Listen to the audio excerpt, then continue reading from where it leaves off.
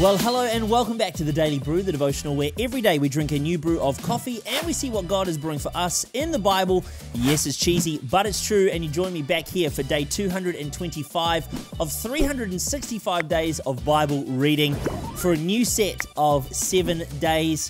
We've got some coffee, we've got some Bible, and we've got you. I'm excited to get into it today. Let's talk what scriptures we're going to be reading, and those are in the descriptions on every platform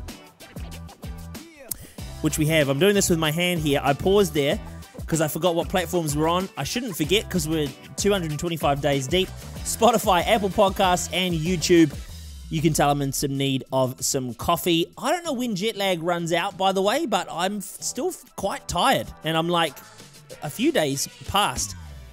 Maybe I need to drink more water. Maybe I need to drink more coffee. We'll drink some coffee in the moment. Let's talk scriptures though. Psalm 95 verse 1 to 11. 1 Corinthians chapter 7 verse 36 to chapter 8 verse 13. And Ecclesiastes chapter 7 verse 1 to chapter 9 verse 12. So those are our scriptures that we're reading today.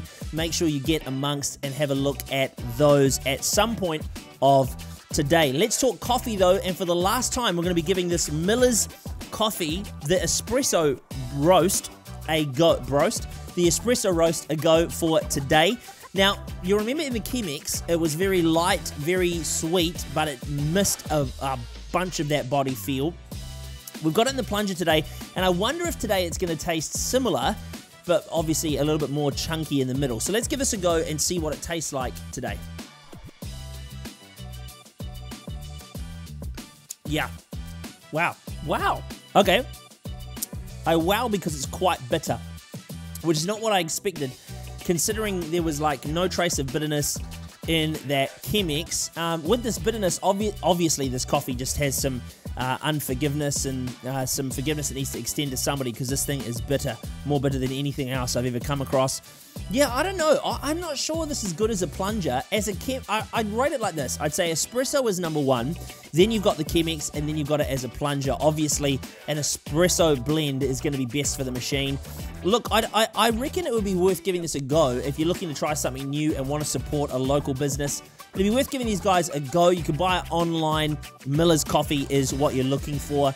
But I'm gonna have this some more over the next few days as an espresso. I have been mucking around with it to try and get the best out of it. I hit some really good ones, and then I hit some really bad ones. But it's worth giving it a go if you're looking for a new coffee to give a try. Buy a bag of beans and give it a go. That is it though for the brews today. Let's get into the Bible, the reason that we are here. Worship changes everything. Worship isn't a song. If we're not careful, we condition our mind to believe that worship is a few slow songs for 12 minutes on a Sunday morning. But worship is so much more than that. Worship is a heart attitude. It's a decision to constantly live in a way that we would glorify God in thought, action, and in word. We don't worship because we don't feel like it or because things are going well. We worship often in spite of those factors. We also don't worship based on our feelings or because of what it makes us feel. And if we don't worship for all of those things, the question must arise, well, why do we worship? We worship because God is who He is. And I love these verses right here, verse 3 and then verse 6 to 7. We're going to read it because I love what it stirs within me when it comes to the validity of why we worship God. It says this, "For the Lord is the great God, the King above all gods." Then verse 6 to 7, "Come, let us bow down and worship. Let us kneel before our Maker.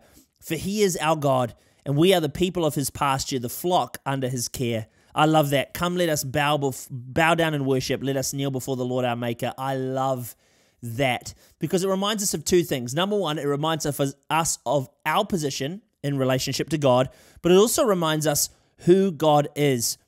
Now, we must commit as Christians to knowing not just who God is, but knowing God's ways too.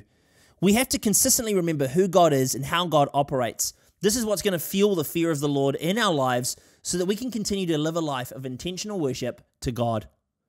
What an interesting verse we find in 1 Corinthians today. Knowledge puffs up, but love builds up. Interesting, isn't it? We're living in a post-COVID world where knowledge and understanding has taken a huge priority over most things.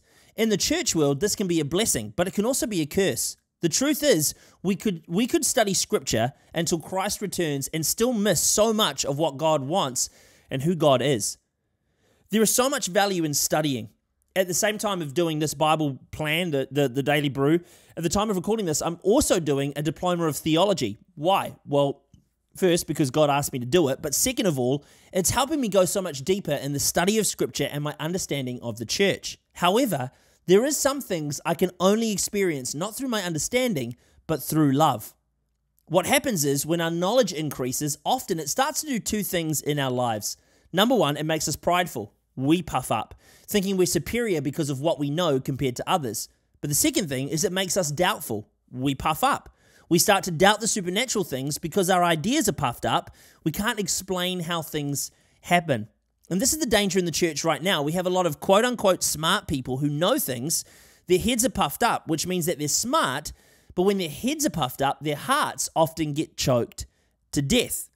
Now, God didn't come for our heads, did he? He didn't come for our heads to help us understand. We don't accept God into our heads when we accept a relationship and start a relationship with him. We accept him into our hearts. Where does love actually live? I'm not talking about reality, but I'm talking about metaphorically. We always say that love comes and lives in our hearts. That's why love heart. There's a sense of on Valentine's Day, there are hearts. Obviously not an anatomical heart, but a heart, because love lives in our hearts. It's love that builds up. I think we need to be careful not to throw out study and the understanding of Scripture, but we also need to be careful not to allow the puffing up of our minds to choke the love of our hearts.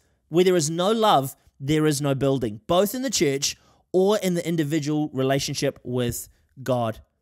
Wisdom is a good thing. Surprise, surprise. A book written by Solomon or about Solomon would highlight wisdom as being a good thing for us. The book of Ecclesiastes says, wisdom, like an inheritance, is a good thing and benefits those who see the sun. Wisdom from God is a gift that's given to us. We need to ask God for an increase of wisdom in our lives. But here in chapter 7, verse 11, we see it's more than a good thing, it's vital for our lives.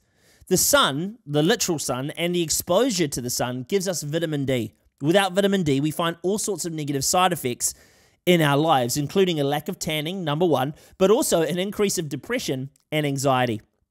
I would like to propose that Scripture is suggesting the same thing happens when we do not have wisdom in our lives.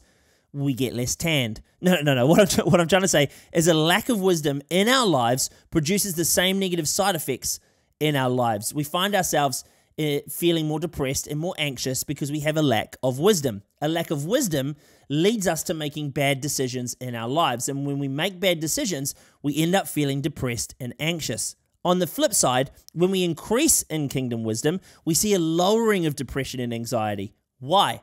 Well, perhaps because our actions are good and the negative side effects of decisions made without wisdom are lowered. So, more evidence that wisdom from God is good. I think so. 3, 2, Verse of the day. Verse of the day today, 1 Corinthians chapter 8, verse 8. It says this, "But food does not bring us closer to God. We are no worse off if we do not eat, and no better off if we do." Why do we fast? Why do we fast food? Why do we do that? Is it to get us closer to God by not eating?